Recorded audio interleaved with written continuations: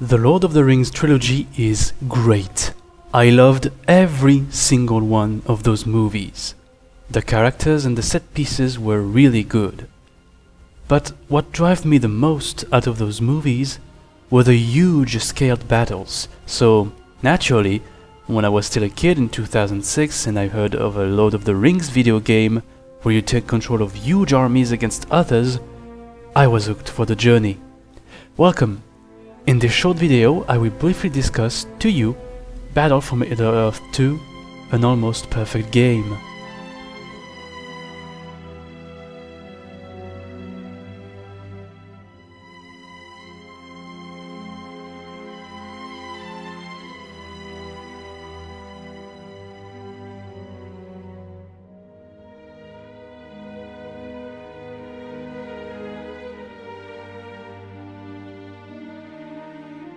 Battle for Middle-earth 2 is a real-time strategy game set upon the events of The Lord of the Rings.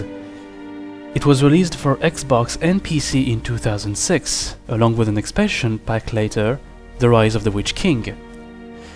What was perhaps the most played feature in the game was the Skirmish mode, where you play against a custom amount of AI armies in real-time combat. You can choose your faction as well as your color, your custom hero, your team, and your handicap setting. The same is done for AI players. The playable factions included are as follows: Men of the West, Elves, Dwarves, Isengard, Mordor, and Goblins. The Rise of the Witch King expansion adds a new faction, Angmar. It's basically everything a really good RTS game has to offer, but with the Lord of the Rings painted all over it. You can have multiple armies fighting each other as blades clutch in every single area of the map. Whether you are elves, dwarves or goblins, huge scaled battles can be portrayed anywhere, and it doesn't have to be canon to the universe it takes place. You can construct eco-buildings, military buildings, research buildings, and create huge armies. The goal is simple: kill the enemies. Some maps are specifically made for specific type of game, like free-for-all or 2v2, 3v3 and 4v4. You even have siege maps like Helm's Deep or Minas Tirith. One secret feature this game mode has to offer are the ring heroes. During battles, Gollum can appear anywhere on the map. Killing him grants you the One Ring, which you have to take back to your fortress. After that, you'll have access to your ring hero for 10,000 resources. If you are controlling either Men of the West, Elves or Dwarves, you can have Galadriel. But if you are either Isengard, Mordor or Goblins, or Angmar, you can have instead Sauron. If the ring hero is defeated in combat, the One Ring will reappear, and now the enemy has a chance to have his own ring hero, if he can grab the one before you do. So, you have huge armies fighting against each other, and you have full control of the presets of your game. What can be possibly any better? Well, there is one game mode that I would like to talk about. A game mode that is, I think, highly disregarded today. War of the Ring is a turn-based strategy game mode that is played across all of the Middle-earth's territories.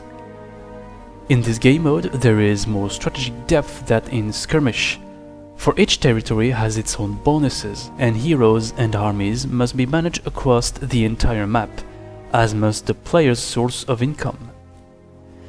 Each turn is based off 3 phases: the tactical phase, during which all factions plan their moves and constructions; the battle phase, during which any enemies that have ended up in the same territory battle each other, either with auto-resolve or with real-time, which takes the player into a skirmish game; and the retreat phase, during which any conquered host retreats back into a certain territory of theirs.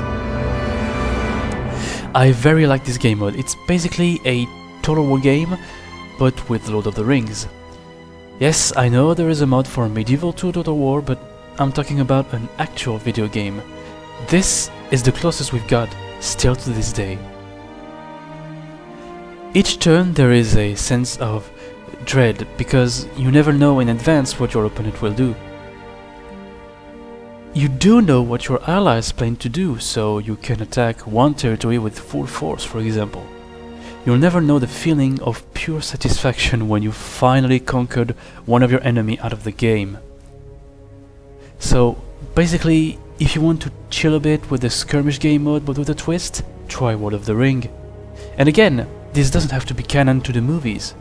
You can set up your game so that the elves are against the dwarves, and each of them try to conquer the entire map, for example. So overall, I would say this game still holds up to this day. I haven't talked about it all though, since there is campaigns as well as custom hero setting. But the best way to experience all that game has to offer is by playing it yourself.